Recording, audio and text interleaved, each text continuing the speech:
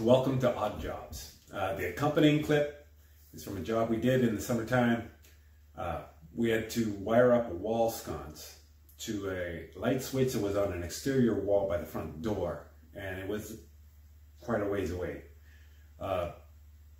Because of the way that the house was made, built, single story, no access to the roof above, we decided to run the wire down through the floor. And this is what we had to deal with.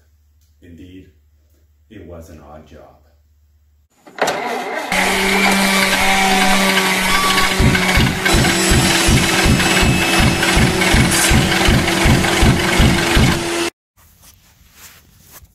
Okay, so in the crawl space, we dropped the wire down through the floor.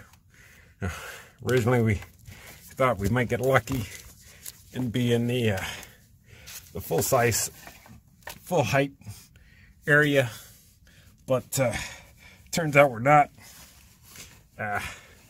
Rio was thinking of coming down here himself, but he's got 60 pounds on me, and I guess when you're a skinny little guy, you get these kinds of jobs. It's all about confined spaces and, you know, doing what you got to do.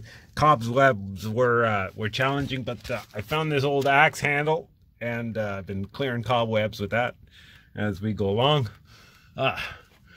Haven't found anything exciting. No rodents, no animals of any kind. I've been down here. There's no spoor.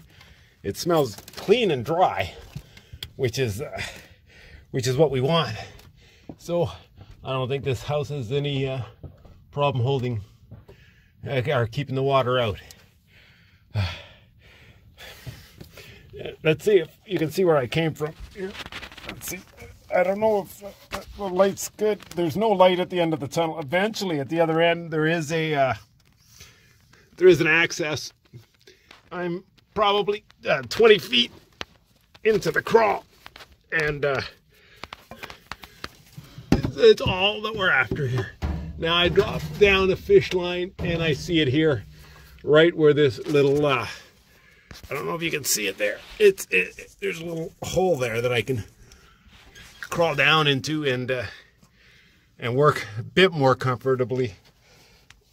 All right, when I get down there and get the wire pulled over there, we'll continue some more.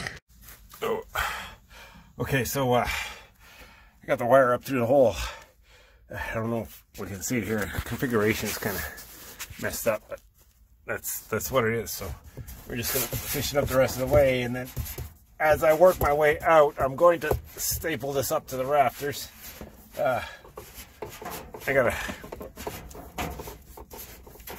just want to keep it from laying on the ground, because not that anybody's ever going to get down here. I can just see the 340-pound home inspector crawling underneath this space to check to see if the wire's been fastened every 6 feet like it's supposed to by code. So, here, a couple of staples will hold it up. Just like that. All right. Okay, now I'm going to try and make my way back out. Let's see what we can do here. Okay, so when you're in old houses, these are the kinds of things that you find in crawl spaces. Looks like an old microfilm or microfilm reader. We got a lot of garbage all over the place, stuff people left behind. Bins, there's an old sump pump. All the excess plumbing, bricks they decided they didn't use, heating vents that are, were used, not used, all kinds of wild and wonderful things. At any rate, we got lots going on in here. Okay, I made it to the exit, which is right there, and I'm going out.